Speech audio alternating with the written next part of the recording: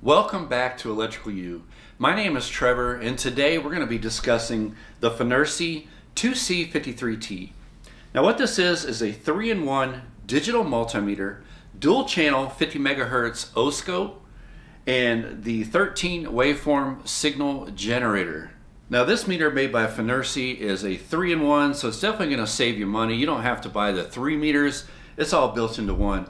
I'll drop a link to their website and the Amazon link down below. Check that out and pick one up today. Now, since I've already discussed basic multimeter use, if you haven't seen that video, check that out right here. Today, I'll just be discussing the dual channel 50 megahertz oscilloscope as well as the 13 waveform signal generator. With that said, let's head over to the lab. This is the Finersi 2C53T powered on.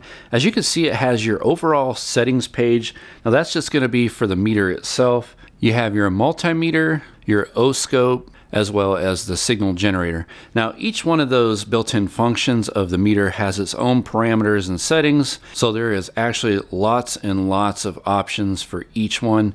It also, as you can see, comes with a nice hard case. It has a spot for all your meter leads here. It has your instruction manual as well as your charging / share cable. Now this will hook to the computer to either charge your meter, or you can share files by hitting the save button on the waveforms or the oscilloscope.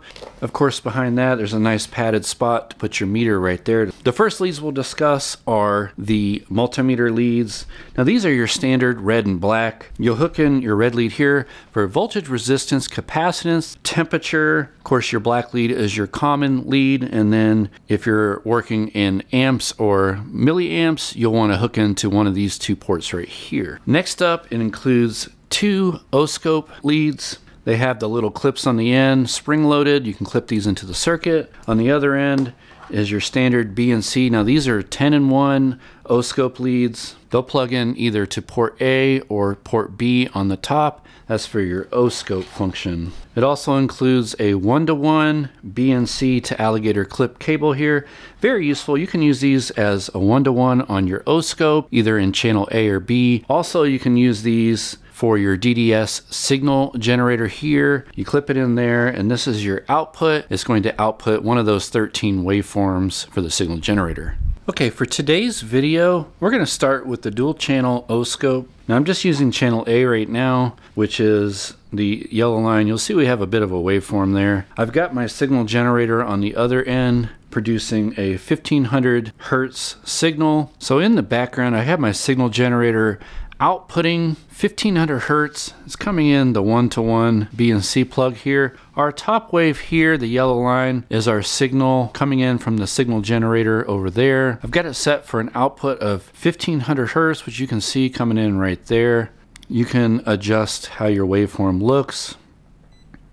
I think right about there is good for us. Now we can also adjust the voltage, make our waveform smaller and bigger for easy analysis. Now you could use this on any number of circuits. Just kind of analyze your wave, check for uniformity, check for any noise, any kind of distortion. Now again, this is dual channel, so if we hooked up channel B, this blue line here, you can analyze 2 signals and compare signal 1 to signal 2. But today we've just got channel A, signal 1 hooked up. Now again, like I said, there's plenty of parameters. You can actually check for peak-to-peak voltage, amperage, min-max on your voltages, as well as duty cycle. You can turn frequency on and off. There is just a plethora of options on this meter as far as checking your different waveform output meter readings. And there's your second. If we had the second channel hooked up, you could have those same options there. Also along here is your main settings for your oscilloscope. I mean, there's just hundreds and hundreds of different options and settings on this meter. It really is jammed packed with options. So as you can see, there's just all kinds of different options. You can move the signals up and down, left and right. You can also select, like I said earlier, making your waveforms bigger or smaller. For comparison, if we had channel B hooked up, you can definitely compare those two signals. As you can see right here, we have our voltage peak to peak level about 4.8 volts, and that's going to be from top to bottom of our waveform. As you can see, we have it set in 1:1 on our probe. DC coupling, that can be changed between AC coupling and 10:1 for the probe. Our voltage levels onto the left there is how you make your waveforms bigger or smaller. You have your trigger settings here. You can go to trigger on A or B or auto trigger. Like I said, you can hit the save button here. You'll see it's saving the BMP file there. You can share that. Look at it on the big screen on your TV or your monitor. You can switch between channel 1 and channel 2 there. Also, you have your play and pause button there. You can go from stop to run there if you want to freeze your signal to analyze it that way. Again, folks, there's just so many options.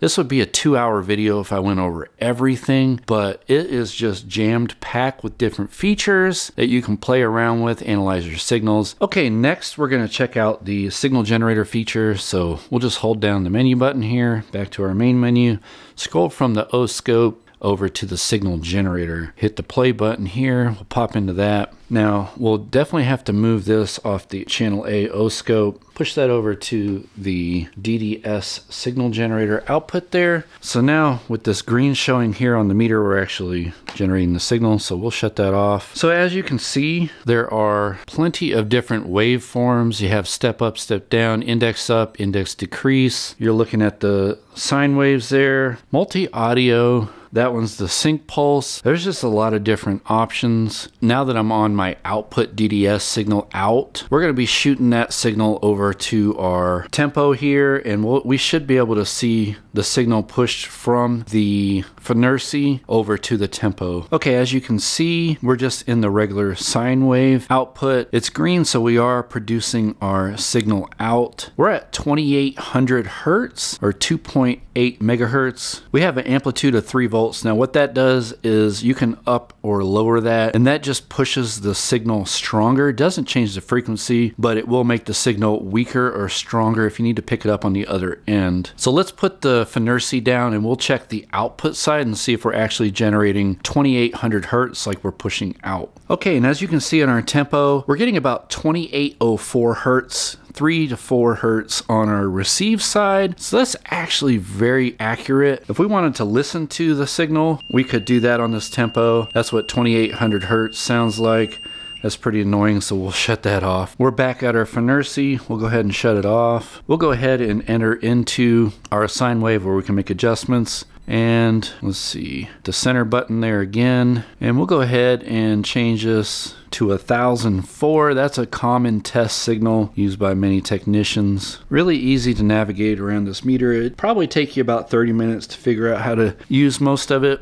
Not too hard at all. We'll go ahead and turn this signal back on. Now we're back on. You'll see the green there. That means we're producing our signal. And let's go ahead and check it on our tempo. See if we're getting about 1004 hertz. All right, as you can see back on our tempo, we are getting about 1004 hertz here on the receive side. If you wanted to listen to this tone, it's going to be a little bit lower pitch. So it is producing the accurate 1004 hertz. So folks, this is an accurate signal generator. You can use that to send tones and signals over lines. You can check lines over long distances. Check for your dBm loss. Again, like I said, you could enter into your signal generator here and you can adjust the voltage level here, and I'll let you listen to what that sounds like. As you can hear, it actually gets a lower tone as we drop the voltage. So that's the amplitude. You can make your signal just more powerful or weaker. If you're over a long distance line, you may want to crank the voltage up there to be able to go that distance. But as you can see, we're at 1004, 1005.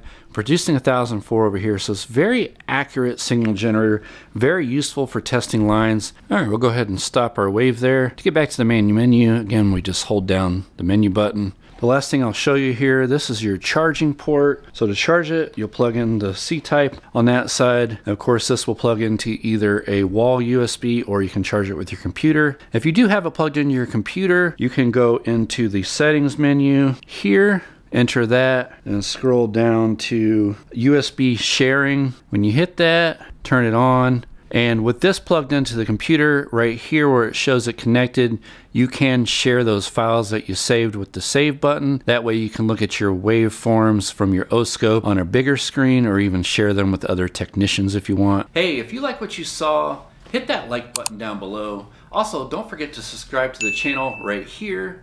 It does something to the algorithm which helps push it out to many more people. That way we can help many others with their do-it-yourself troubleshooting needs. Also, don't forget to watch our next video right here.